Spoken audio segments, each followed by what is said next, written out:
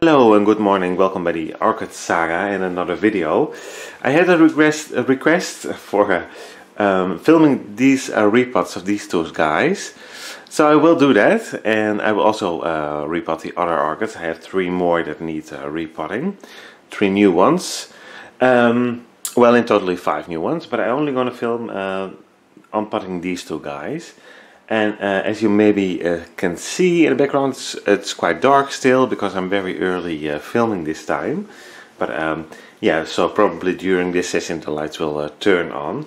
But yeah, like I said, I wanted to film at least these 2 guys. So let's start on potting them, and then we will have a look at what's inside the pots. So I put on my gloves for you never know.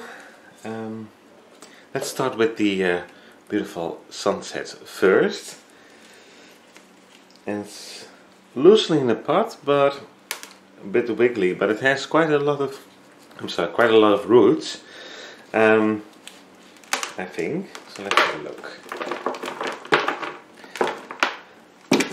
Media is falling off quite easily, so that's handy in this case, because I want to get rid of the media, because I will start growing this in self-watering as I do with all, probably basically all my plants. And I want to get rid of the stick that holds the flower spike. I may keep the flower spike on. It will depend on the root system and how easily this will acclimate to the self-watering, but I try to keep it on because it's looking very healthy. We don't have wiggling bulbs, so I think it's good to go, but we shall see. Sometimes I leave it on, the flower spike, and sometimes I take it off quite straight away because of when an orchid doesn't have much roots, it's hard to obtain the spike, but maybe I will leave it on this time. Just have a look. I see quite some new root tips there, so this is a beautiful time to repot this one. It has a moss plug in there, I think, and some older roots. So I try to tease it up, make it looser, so I can get my fingers in there.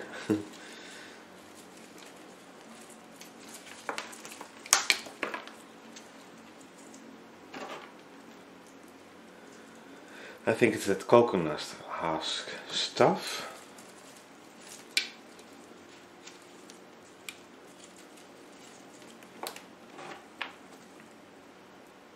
There's my camera. It's almost like basic gardening mud, plant mud, but so yeah, it's not my preferred media at all.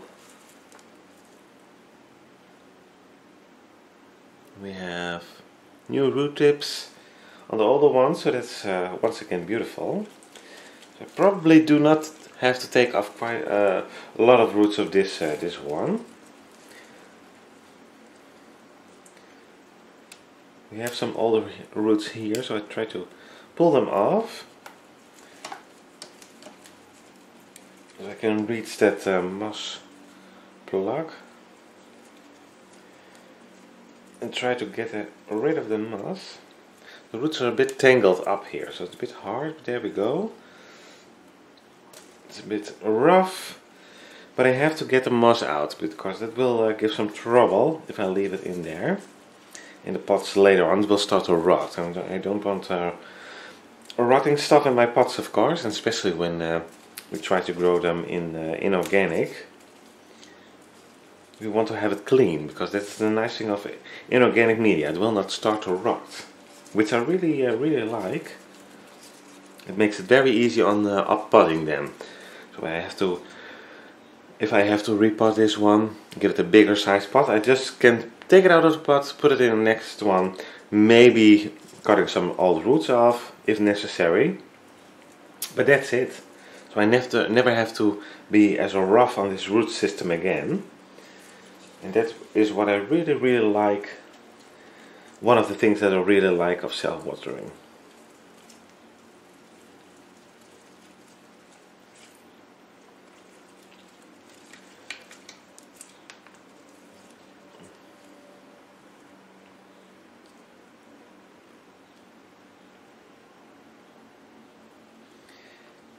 And I'm checking the older roots. Yeah, some I have to cut off. Not that much, I think.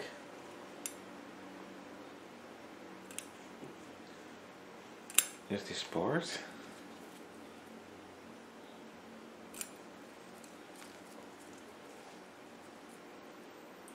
This one is dead as well. At least most of the parts. It's very dark as well. So this one was going over already.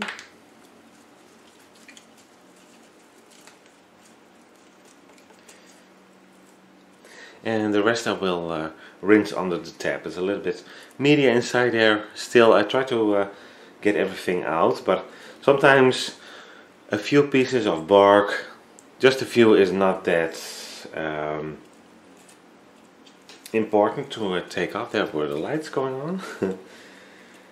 But yeah, like I said, I try to get as much off as I can. So I will put it aside for just a second, because I will take the other one out of the pot as well. But before I do that, I will sterilize my scissors, for you never know. So I have my rubbing alcohol here.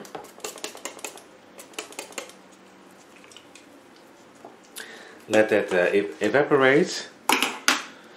So it's sterilized again. And in the meanwhile, I can take this out of its pot. Beautiful orchid. It's really at the side of the pot, and it's really started to shrivel.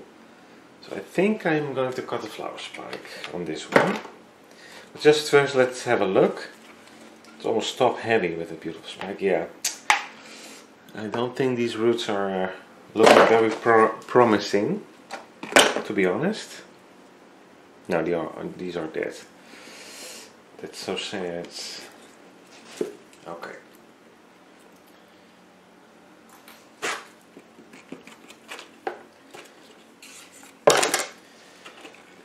So I will cut a flower spike now, first. It's a very thick flower spike. Beautiful blooms. I will put them in a vase so I can enjoy them a little bit longer.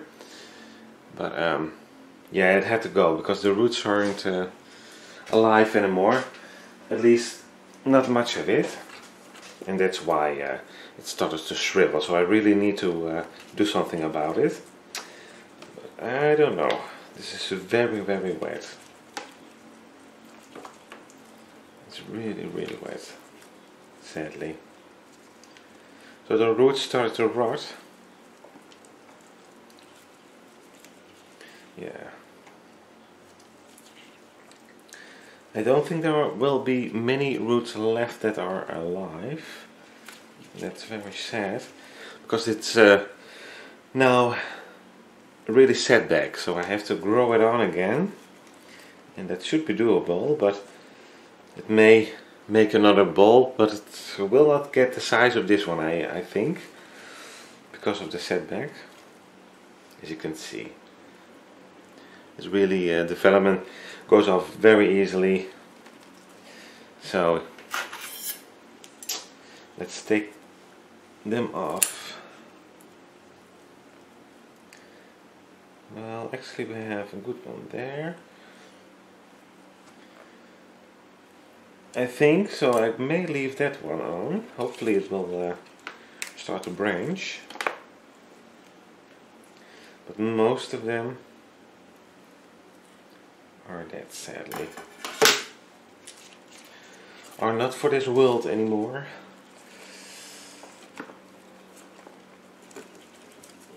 Is it coconut husk again? And it holds so much water without any air circulation, so yeah, that's not a very nice way to grow them, if you ask me. For nurseries, I think it's working great, but I do not have a nursery, and I have a greenhouse and orchid room, but yeah, I cannot grow them in this media.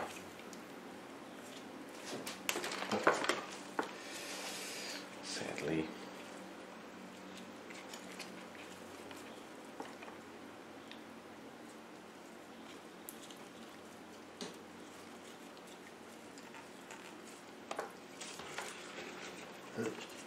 Let's have a look. These bulbs were buried. Not a good idea. Because they will start to rot.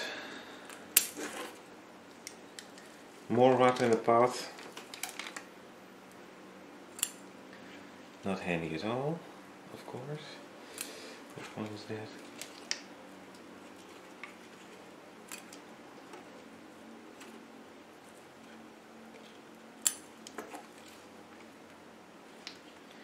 These are that. I'm still checking the roots. I try to keep a few on, like I said, but it's going too hard with this one, because most of them are really gone. You can probably see this one is completely broken.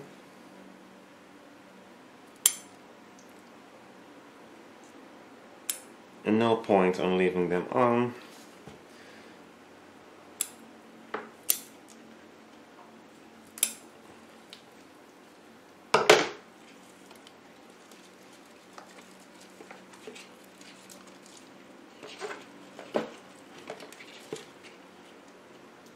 Yeah, a few of them are still feeling quite firm, so I will let those stay there. Hopefully they will shoot out to make it a little bit easier for this orchid to recover.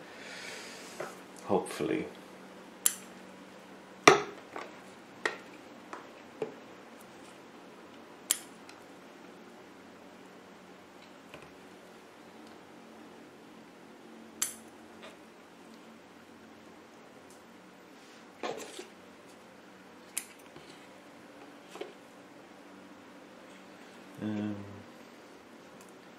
This one can go.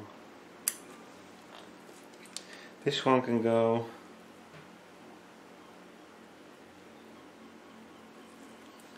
That one.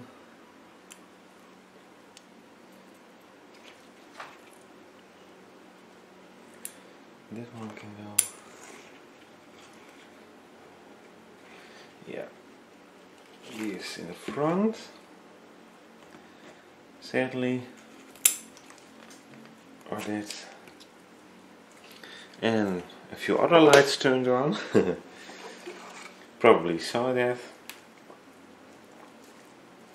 Yeah, normally I'm not this early, but I was very early. I didn't have any more sleep, so I thought, well, let's start working on these orchids, because I do not have much time at the moment. So I thought, well, let's make this an early day and try to work with them.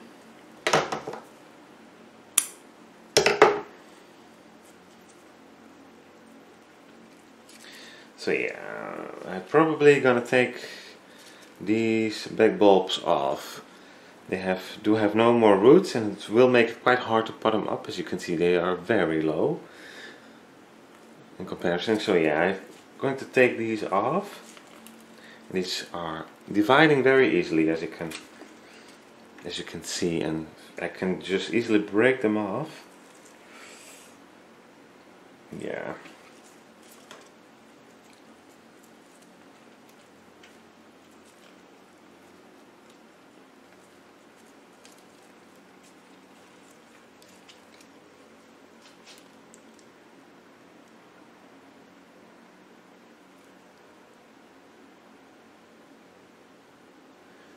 I'm looking at the rhizome, and I think I see some purple there.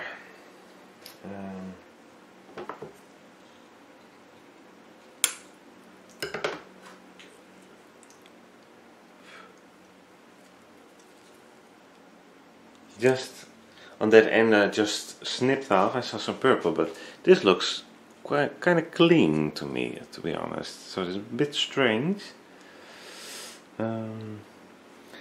Let's grab my clippers, I believe you can call them, and we'll take a little bit of this rhizome.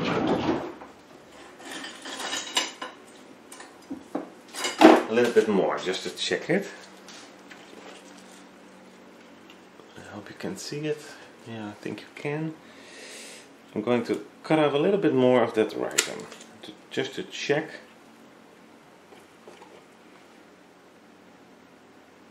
Yeah.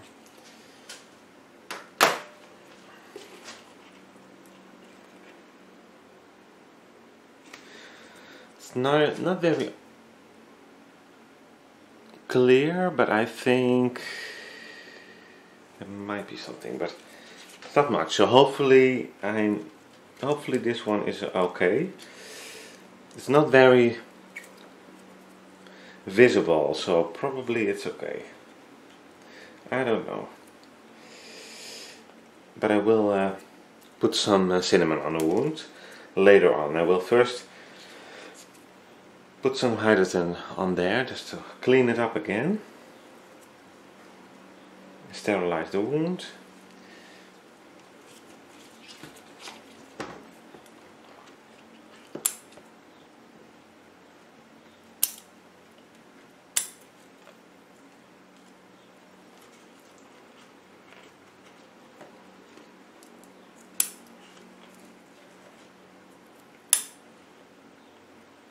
Just taking a few roots off who are still not alive, who are still there and are not alive. I try to, yeah.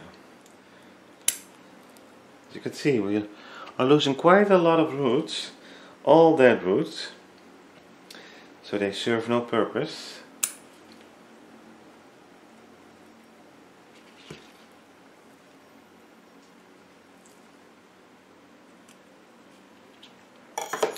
So yeah, I think this is it for now. We have a few roots on there who hopefully start to shoot out again. That would be wonderful. So this orchid doesn't have to start off from scratch again. So it has a little bit of help here from its older root system. That part is dead as well. Just cut it out.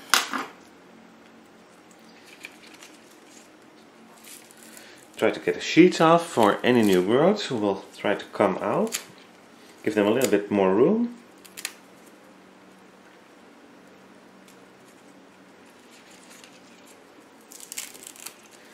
I see some eyes, some potential there for new growths. This one is dried up, sadly, but who knows. I will keep an eye on it.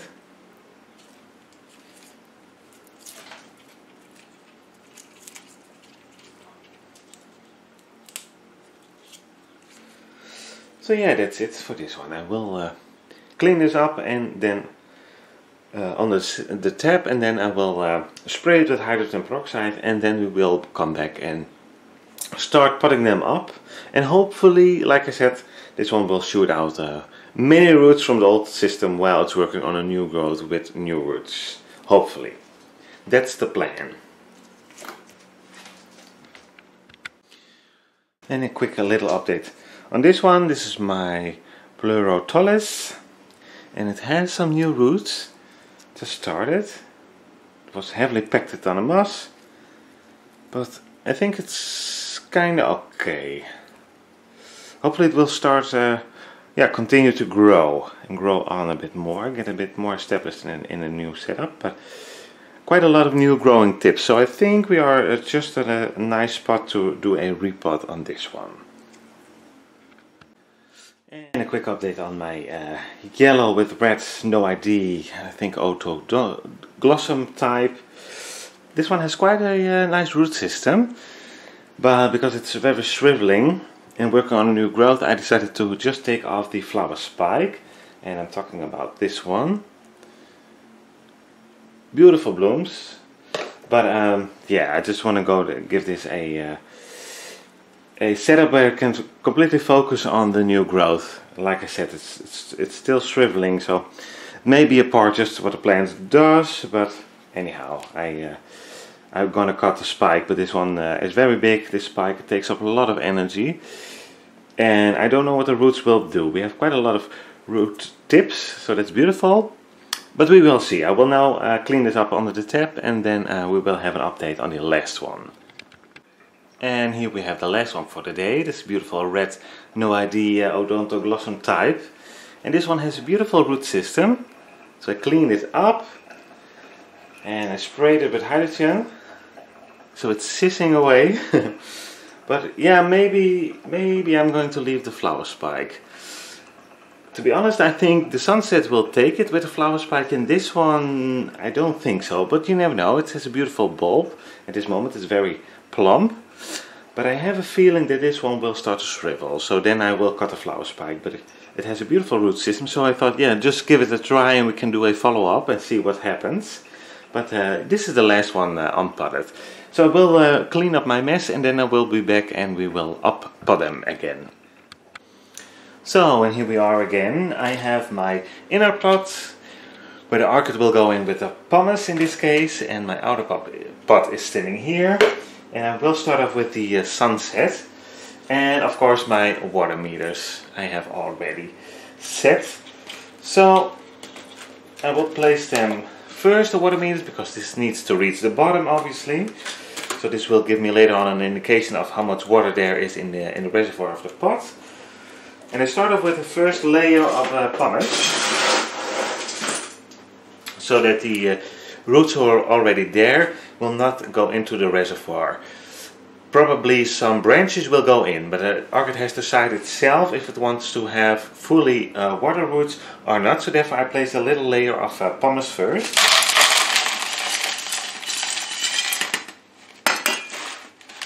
Like this. And then we will place the orchid in a pot. And I try to keep as many room around the bulbs as I can, especially on the growing, on the front where probably the new bulbs will come from. This is the newest bulb, so probably that will make some new bulbs in the future. Most likely it will. I need to bend these a little bit. No need for aerial roots for the Miltonia. So I try to get all the roots inside the pot. And I need to turn it a little bit, because my water meter is in an angle in the pot. And that's not okay, because otherwise it will not work. So I have to straighten that up. And I did that. So I need to hold this with one hand and try to grab some media. Get that leaf out of the pot. Don't want to bury that. So, and I'll fill up the pot with media. This is the large pumice, and I will now grab some smaller pumice, because this is an orchid that has finer roots. Therefore I like to use the smaller pumice as well. To keep a little bit more moisture around the roots.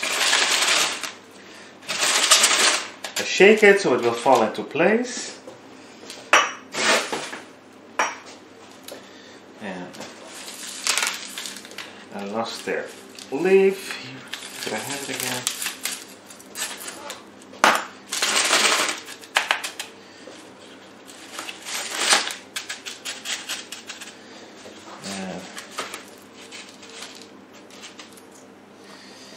So,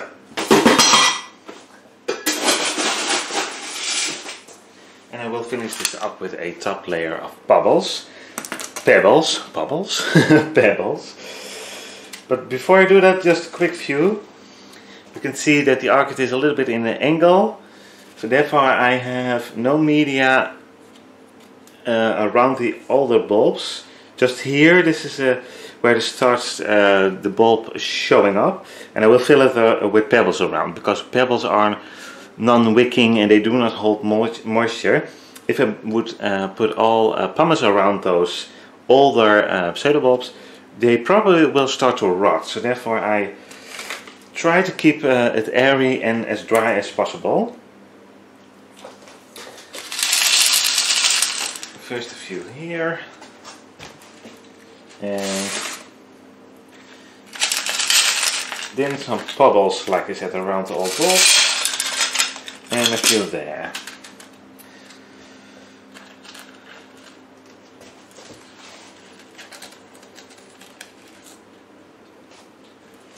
Let me see if I can bury this root. This one will likes to grow straight up, but I need it in a pot. I was talking about this root, an arrow root. But I put some pebbles on top of it, so I hope it will grow now inside the pot. So that is it for this one. Let me show it to you guys. So once again I have pebbles here at the same height of that oldest bulb, and then it goes in an angle upwards. So we have more pumice here because the new growth will come there, and probably will also bit climbing. So the roots will touch the pumice, where the moisture is, as quickly as possible. So let's put it in the kitchen counter and grab the last one for this session. That was a beautiful yellow Oncidium, where I did cut the flower spike, and I'm not completely sure if it's fusarium free, but we will give this a try and see if it will grow on or start to regrow. Basically the same story. That was pot for the Miltonia. So I have my inner pot again.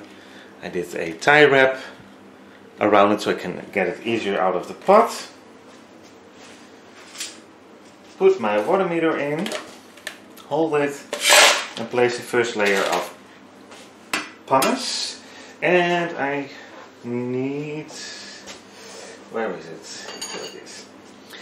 This is a knitting tool. I don't know how to call it, but it's used for knitting, and it's a very cheap one, and those are most of the times hollow inside, so they are easy to cut and they are coated, and this works. I use this for years to put it in the pot, and you can put flower spikes, support flower spikes with it, but also the growths without many roots like this one. So that's what I'm going to do, but this will not start to rust inside your pot, so it keeps it nice and clean, and it fits in a hole of the pot so it stands up for itself. It makes it a little bit easier. And now I need a bit of wire, which I didn't prepare, but I have everything around me. That's very handy of this orchid room. I have basically everything around me so I can grab it quite quickly most of the time, but sometimes I don't put it back where I normally have it. You know how it goes. Then I have to search a little bit. But anyhow, same story. I try to put this in the middle of the pot. I think a new growth will come from here, but you never know. So I think I'm going to keep it around the middle, like I said, and I will tie it first to the support, and that's to make it easier for new roots, so I don't break them if I grab this orchid from its pot, or when there's a little bit of movement, the green points of the roots can break quite easily. So to prevent that, I stabilize it like this in a pot, and I can move it up a little bit if I want, but I don't want it too high. This is also a little bit of a climber, so the next growth will come up, and it needs to be fairly close to the media. So let's grab some pumice again. Bigger pumice, now some smaller.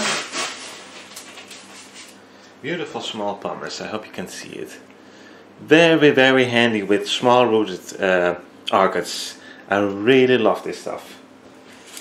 And you can mix it quite easily if you are a little bit in between, or you want to give your orchid roots a little bit more air. Like I do, I just mix it, the both of them. And my Oncidiums and Miltonias really like this setup. I finally found out after quite some years. But it works. For me at least, in my climate and my growing conditions. Let's grab a little.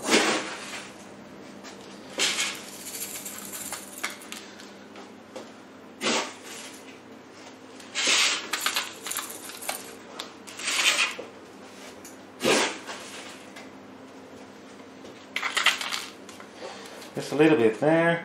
You never know, maybe a new growth will start from this bulb. So it needs some pumice. This one is highly likely. This is the oldest one, so I will fill this up completely with pebbles.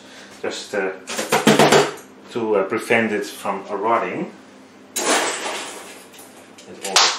Whoops. This older bulb.